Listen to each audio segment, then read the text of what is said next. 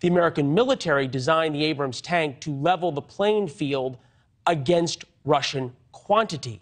It's so good that just a few Abrams tanks can take out scores of Russian tanks. So again, we come back to thinking about this from Vladimir Putin's standpoint. Each time America paused to worry about provoking him, we went ahead and did it. And sure, it took a little while. But 11 months ago, the Ukrainians wouldn't have even dreamed of asking for Abrams tanks, much less getting them. Sending Abrams tanks now sends a clear and unambiguous message to Putin that we will stop at nothing to defeat him. And for a man who views defeat in Ukraine as an existential threat to him and to his regime, that is a pretty serious message. William Taylor is here, former U.S. ambassador to Ukraine. Mr. Ambassador, we always appreciate it, sir. Does this message come with any danger? It comes with danger to Mr. Putin. It comes with danger for the Russian forces for exactly the reasons that you said, Leland. This is a very sophisticated weapon. But even beyond that, this is a message that has danger written on it for the Russians, because when the Americans send the Abrams tanks, that opens the door, indeed opens the floodgates for German tanks to come from a lot of different countries in Europe that were waiting for the Americans to send theirs. And so the Germans now have allowed their Leopard tanks, which are on the battlefield, that are in Europe right now and can get to the Ukrainian battlefield quickly. That is the message to the Russians. No, look, there's no question that this continues to up the pressure on Vladimir Putin's army. His foreign minister, the former president of Russia, who's one of his lackeys, and he himself have all talked about how defeat in Ukraine is an existential threat to Russia. If Russia faces an existential threat, they reserve the right to use their nuclear weapons.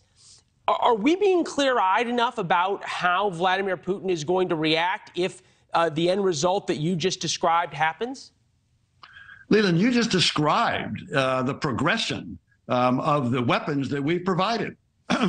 You know, we started, one of the things you could add to your list is we started off providing Stingers to shoot down low-flying aircraft and helicopters. We're now, I think you pointed this out, we're now sending Patriots. We started out sending Javelins that would take out individual tanks. Now we're sending HIMARS. So we've gone up the ladder, and President Putin has kind of complained about this all along. However, he's done nothing. Oh, well, no, that's a fair on the battlefield. It's a fair point. So should we just sort of give up this charade about worrying what Vladimir Putin is going to do? Why not give the Ukrainians F-15s? Why not give them long-range missiles to go bomb Moscow? We shouldn't give them any long-range missiles to bomb Moscow, but we should give them F-15. Why not? Because we're not at war with the Russian. We're not at war with the Russians, and that would generate a war. There's no doubt. What will not generate a war is the Ukrainians fighting against the Russian forces in their country, and that's what we're providing. That's exactly what we're providing. We should continue to do that. And you're right. We should give even longer range weapons so that the Ukrainians can shoot at the Russian targets, military targets, Leland. Unlike the Russians that fire at civilian targets, we should give the Ukrainians the ability to fire at military targets at great depth so that they can push the Russians out of their country. Forgive me, and I was in eastern Ukraine during the 2014 war. I've seen the brutality of the Russians up close and personal. It is horrific in every sense. And there's no question the Ukrainians are fighting for their lives.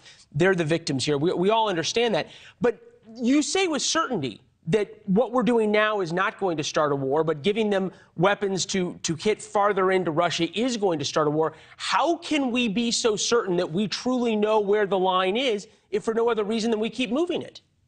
Leland, I think this whole idea of a line is a bad metaphor. It's a bad concept. There's no line. You said yourself. You're exactly right. You drew it yourself. Putin has nothing, no line in his. Hold on, sir.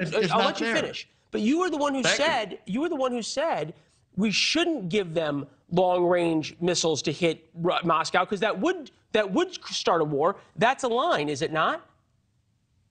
What we should do is give the Ukrainians the ability to shoot within Ukraine, deep into Ukraine, where the Russians are, not at the Kremlin. We're not talking about shooting at the Kremlin. We're talking about shooting at military targets that are in Ukraine that are Russian targets. Thanks for watching. Go to newsnationnow.com to find NewsNation on your television provider. And don't forget to subscribe. Click the red button to get more of NewsNation's fact-driven, unbiased coverage.